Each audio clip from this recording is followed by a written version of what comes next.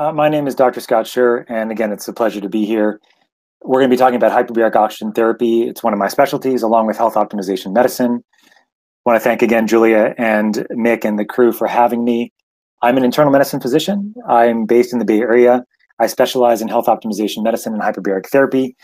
This lecture is powered by Blue Canatine. It is our for-profit company. That is the for-profit arm of our nonprofit, Health Optimization Medicine, which I'll talk about as well. So I'm a clinician, and I've been in practice for over 10 years in the Bay Area. My initial focus was integrative hyperbaric therapy, and integrative hyperbaric therapy really was my first foray outside of conventional practice.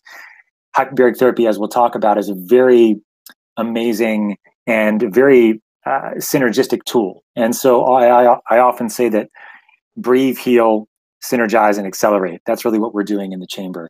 All you need to do is breathe. Anyway, so I specialized in hyperbaric therapy, and I developed a practice around hyperbaric therapy for about 8 years or so. But I always felt that there was something missing to it. And it really was a foundation, a clinical foundation to the work I was doing. And we call this clinically measured holobiont hacking. Really what it is for all you biohackers is a framework for all your crazy biohacking.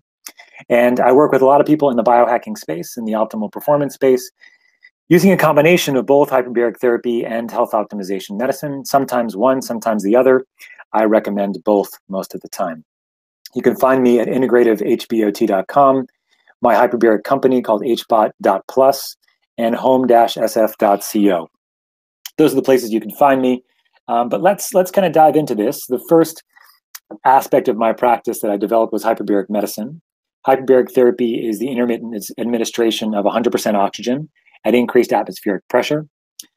Before we get into oxygen and pressure, because that's really all hyperbaric therapy is, we're going to talk about some definitions. So when you're at 3 ATA, this last one here, you're at 66 feet of seawater.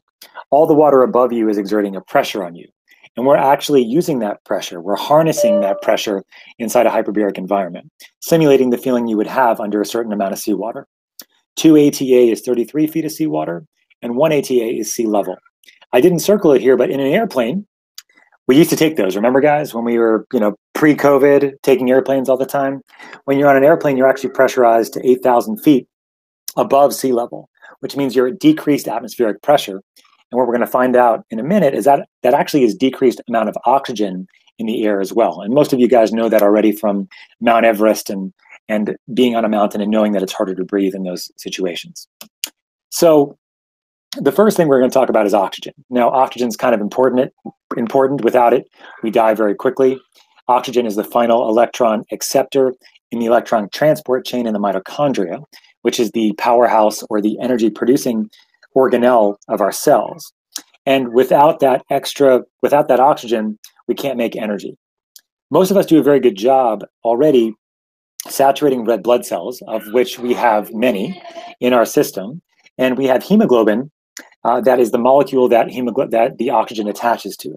So there's 4 of them per red blood cell. And then if you're a normal individual, 97 to 100% of those sites, my kids, sorry guys, I'm home, are actually already bound by oxygen once you have a normal breath in sea level air, which is 21% oxygen. The question is, how can we increase the amount of oxygen in circulation even more if you already have bound 97 to 100% of those sites? Well, there's a couple ways. Lance Armstrong and many others will do things to increase the amount of red blood cell mass, so the amount of red blood cells that are in circulation. And by doing that, you're increasing the amount of oxygen carrying capacity. But in a chamber, we do that in a different way. We increase atmospheric pressure, like I was talking about in that first graph with being underwater. So what we're doing in the chamber is we're increasing the amount of atmospheric pressure. And by doing that, we're actually increasing the amount of oxygen that's diffusing into the plasma, or the liquid of your blood. The liquid of your blood has very little oxygen in it at baseline, at sea level. And what we can do by increasing the amount of pressure is increasing the amount of oxygen that's diffused into the plasma itself. And so this plasma oxygen is liquid O2. It's free-floating oxygen. And we can get over 1,200% more oxygen in circulation. As an example, at 3 atmospheres absolute, or 66 feet of seawater, you actually don't need red blood cells anymore to transport enough oxygen to maintain your physiologic needs. So we're actually using this clinically in people that have acute trauma and blood loss. If you're a Jehovah's Witness, for example, you don't want to have a blood transfusion. What you can do here is you can go into a hyperbaric chamber and temporize because you can get so much oxygen diffused in the plasma. Okay, so in the immediacy, once you acutely get into a hyperbaric chamber, you're going to get this huge amount of oxygen in circulation, okay? And that's going to do a number of different things. It's going to constrict down blood vessels. This is actually very important if you've had an injury and that blood vessel is broken and leaking out things that shouldn't get outside of a blood vessel. Constricting down that blood vessel is going to allow less of that stuff to come out and cause swelling. And then as we're increasing the amount of oxygen in the plasma, we're actually delivering more oxygen to tissue. And as a result of that, we're able to save tissue. So if you've had a heart attack, if you've had a stroke, if you've had a spinal cord injury, if you've had any other acute trauma where there's oxygen deficit, we can diffuse 1,200% more oxygen in circulation. And as a result of that, we're going to protect or save some of that tissue. So it's being used clinically in traumatic brain injury, in stroke, in heart attacks, in spinal cord injuries, and others to save tissue in the acute setting.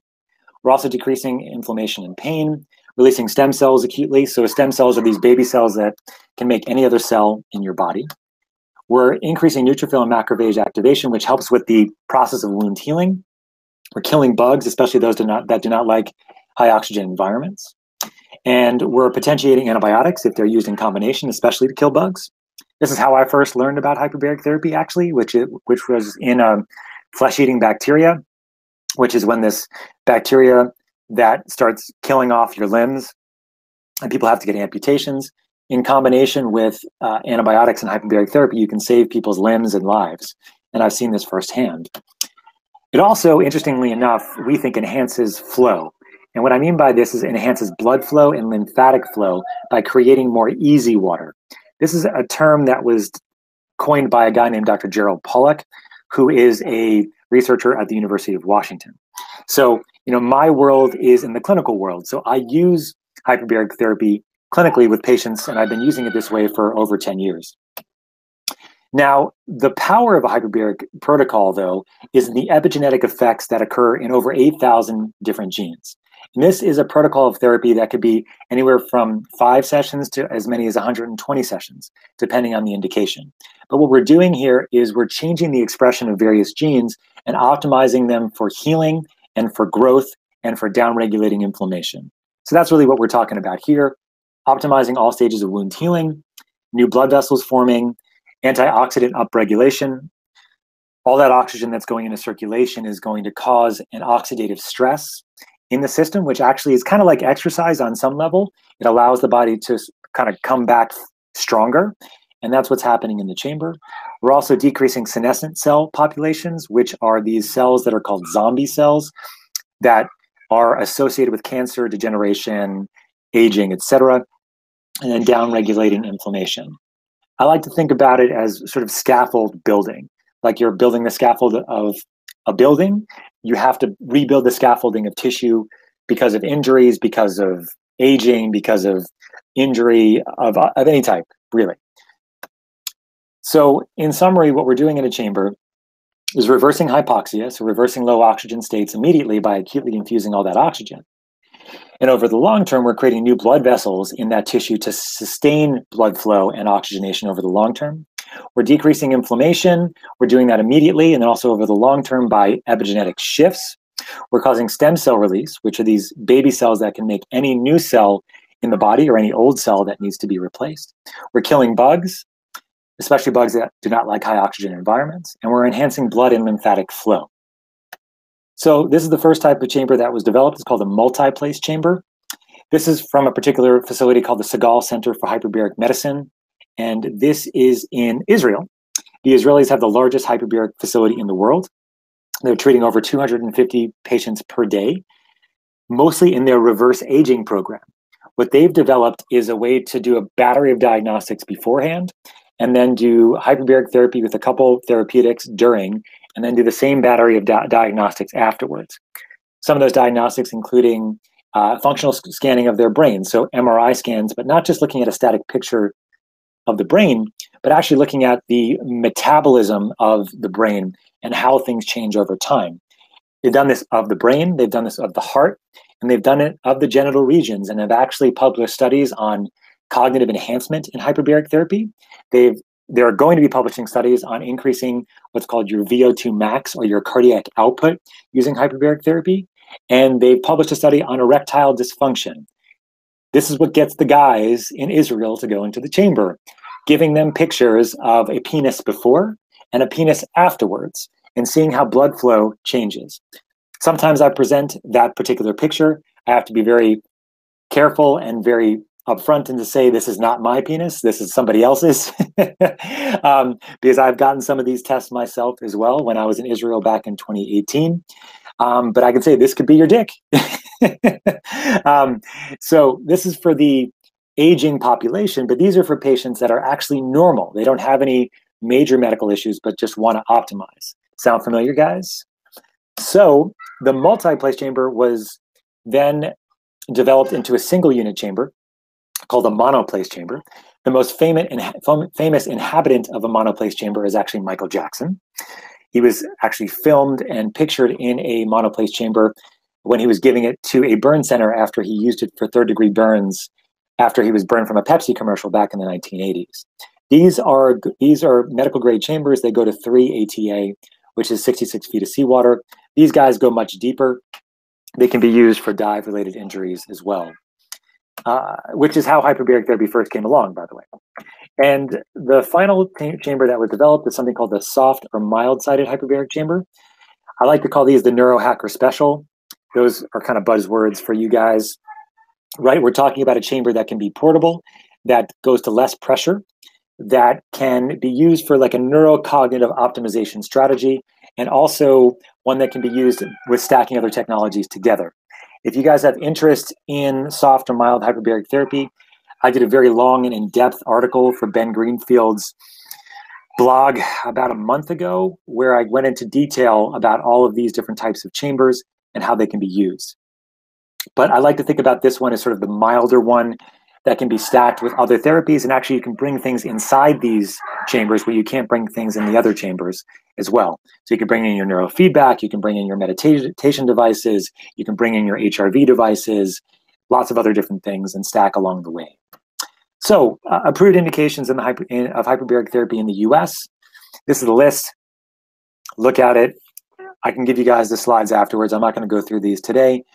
Suffice to say that I learned about it in the acute setting for necrotizing soft tissue infections, but I see a lot of diabetic foot ulcers, a lot of delayed radiation injury as well. These are patients that have had radiation in the past for cancer and now have radiation injury as a result of that. Where I have a lot of fun and where most of you are in the frame is in the investigational indications. These are the things that have a lot of research behind them, but they're not currently being covered by medical insurance in the US. So regenerative medicine, combining hyperbaric therapy with PRP, with stem cell therapy, with exosomes. I've done this personally for myself and my back, actually, but I've used it with patients over the years many-fold. Optimal performance, like I was talking about with the Israeli protocols, but also stroke and cancer and reflex sympathetic dystrophy, chronic pain syndromes, traumatic brain injury, Lyme disease, optimizing pre-post surgery. So getting into a chamber before you get surgery will optimize your surgical recovery and maybe cut your surgical recovery in half. And I've seen this many times.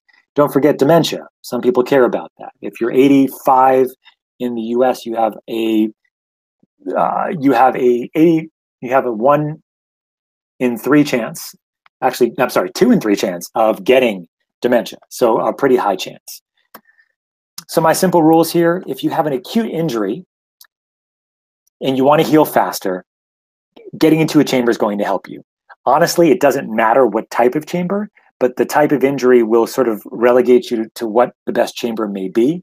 If it's more of a central nervous system injury, then the soft chambers may be helpful, but in general, I use the hard chambers when possible, even for acute injuries. And you're going to want to synergize your therapy, your hyperbaric therapy, with targeted biohacking strategies.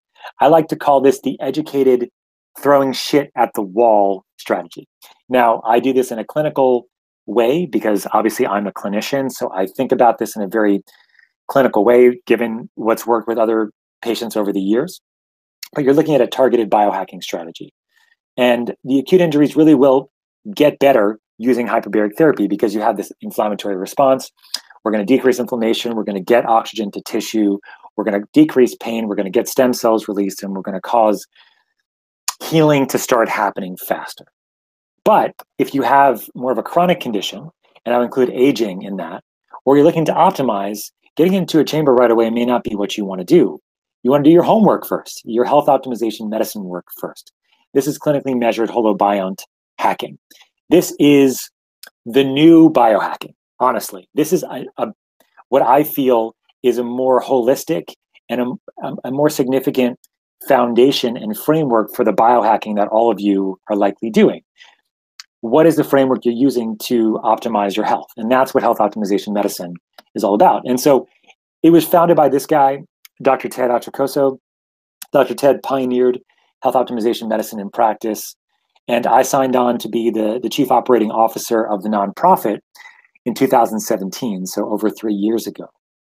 Because I truly felt that there needed to be a different framework than was already out there that was really focused on health and not disease. This is Dr. Ted's slide. It's one of my favorites. And I don't think he'll care that I'm using it. I didn't tell him this time around. But even functional medicine, which is a fantastic field, and I have lots of clinician friends and colleagues that I refer to in the functional medicine world, it's still looking at root cause illness, right?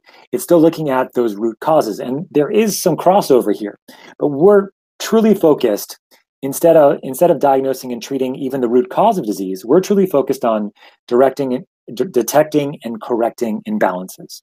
If you're detecting and correcting imbalances, you are optimizing the cellular matrix. You're optimizing for metabolites, which we'll talk about in a minute. And you're not focused. You're setting disease aside. And it's a different focus. Not that you're not also addressing some of the underlying reasons why people may have diseases, but that's not our focus. And we're not doing disease management here. We're doing health management. And this is dear to my heart because I grew up the son of a chiropractor who didn't even address disease at all. It was all about putting the body back in alignment. And that's what we're doing really here from a cellular perspective. And instead of lifespan, we care about, I call it the fountain of youth, or we can call it health span. The idea of as many good years on this planet as possible until we're not here any longer in this dimension. So that's really the difference. We get a lot of questions about what's different between health optimization medicine and functional medicine. It's just a shift in perspective. The testing is different too. We're not focused on looking at that root cause. We're focused on what's going to be optimizing your health from the 80-20 principle. 80% of the benefit for 20% of the testing. And then you refer to a functional medicine provider. And I have lots of them, like I said. We use something called the holobiont. The holobiont is the idea that we're made up of multiple populations of organisms within us. And this all is what makes us us. Whoop, I don't want to go that far yet. Sorry. So it's not just, we're made of human cells. We're made up of microbiota. We're made up of fungus, bacteria, the foods we eat. And so the genome is here. We have our host. We have our environment. And we're looking at detecting and correcting subtle toxicities and deficiencies within this perspective, talking about exogenous metabolites. So these are what we can detect at the cellular level that's coming from outside of us. Foods, microbes, drugs, plants, toxins, pollutants, and the largest growing category. I don't use them myself, but maybe at some point when I do more TV, I'm going to have to wear more makeup, right? But cosmetics are a huge category of exogenous metabolites, things that we can actually measure at the cellular level. And they're also called endogenous metabolites, which are things that are on our cellular level that are inside of us. The anaerobic organism is our ability to make energy without oxygen.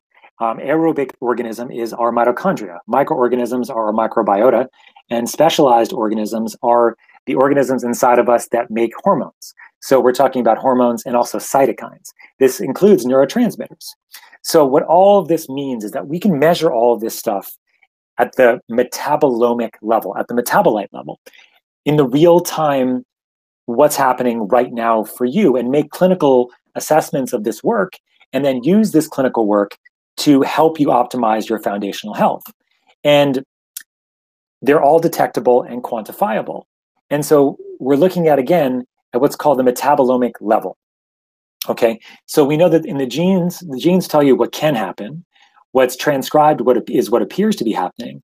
What's in the proteins is what makes it happen. But the metabolomic level is what's actually what has happened and what is happening. So looking at genes by themselves is just not enough. In fact, it may just be misguided entirely. You may get all worried about having Alzheimer's, but in the end, your genes are not your destiny. And we know this already.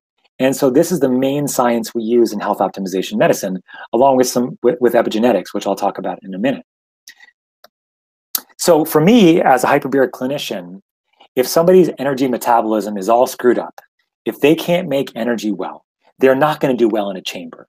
And this is how it became so obvious to me that this needed to be a part of my assessment for as many people as I could convince that this needed to be part of the assessment.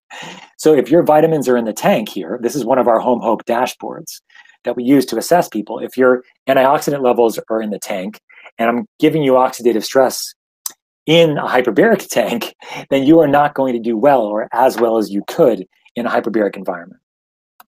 This is the citric acid cycle. This is how we make energy.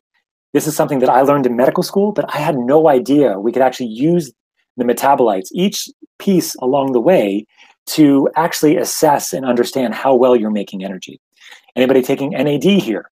NAD is really important, right? Because the pool of NAD goes down as we get older. And so we can look at the various aspects of the citric acid cycle and understand how much NAD you might need. And of course, there's ways to supplement this and use this framework to help. If you're mercury or toxic and other heavy metals, you're not going to make energy well again. So these are ways that I started to learn why my patients weren't doing as well in hyperbaric environments as they could. And if your oxidative stress markers are elevated, if your glutathione level's low, you need to be supplementing with NAC, N-acetylcysteine, or maybe glutathione directly. If your lipid peroxidate levels in your urine are elevated, you need vitamin A and vitamin E and alpha-lipoic acid. So I often get the question, what should I supplement with? And the question is usually in somebody that hasn't measured what they need. And so I bet you 99% of the people on this call are taking supplements. How many of you have actually measured what you need? And the answer is maybe 10% of you. Maybe 20%. This is a very educated audience. So maybe 20%. But in the end, if you measure what you need, you know what you need to take, plain and simple. So this is the framework of health optimization medicine in practice. We are using a 7-pillar system using metabolomics, microbiota, epigenetics, the science of how genes and the environment interact, bioenergetics, which is how our mitochondria work with the outside environment. This is light, this is water, this is magnetism. This is from our last speaker talking about heat as well. That's part of this. Evolutionary medicine, what your ancestors grew up using and doing. Exposomics is the science of toxins. Chronobiology is circadian rhythms. And then hormone optimization is also the sort of 8th pillar that's going to be something that's going to be demonstrated in various levels going forward in health optimization medicine. Right now, we have a 7-pillar certification with this first 7. And then we also have hormone optimization being one of our first advanced modules. I practice health optimization medicine. I'm also the chief operating officer of the nonprofit. So as a practitioner and healthcare practitioner of any type, you could get certified in this and have it in your own practice. This is what I do in my own practice as well. So to finish off, along the path to optimizing your health, there are going to be bottlenecks. And so in addition to a nonprofit company, we have a for-profit company called Smarter, Not Harder. So you want to address these bottlenecks smarter, but not harder, right? Our first one, as many of you know, is called blue cannatine, the Smurf nootropic. These are some of our friends here, Ben and Ingrid and Joey, and of course myself and Dr. Ted and Pauline from our team with our blue tongues. This is a nootropic that has a combination of nicotine, methylene blue, caffeine, and CBD. Our for-profit company addresses those bottlenecks. and also helps fund the nonprofit that we have. We are a precision dose company. These are pharmaceutical grade products. Methylene blue is not from fish tanks. It is a pharmaceutical grade methylene blue. CBD and caffeine, nicotine, all have certificates of analysis. Pharmaceutical grade nicotine, non-tobacco derived. We are in the place where we're actually producing more products as well, all for these bottlenecks. Our next one, actually, that already was released and has now actually run out of supply, is our Just Blue. This is our pure methylene blue troche. More will be coming again in stock soon. You guys are the first to know. We have decided to make more. And if you get the Bulletproof Biohacking box in September, those will actually have Just Blue in them. So we have more coming for pain, sleep, anxiety, and others. And we're really excited to bring these all to you as these potential remedies for the bottlenecks that occur on the path to optimized health. But it's really important to think about it in that context. If you're using nootropics, but you're not optimizing your health, you are likely going to overclock your system. So don't overclock your system. Optimize your health at the same time as using these fun biohacking strategies.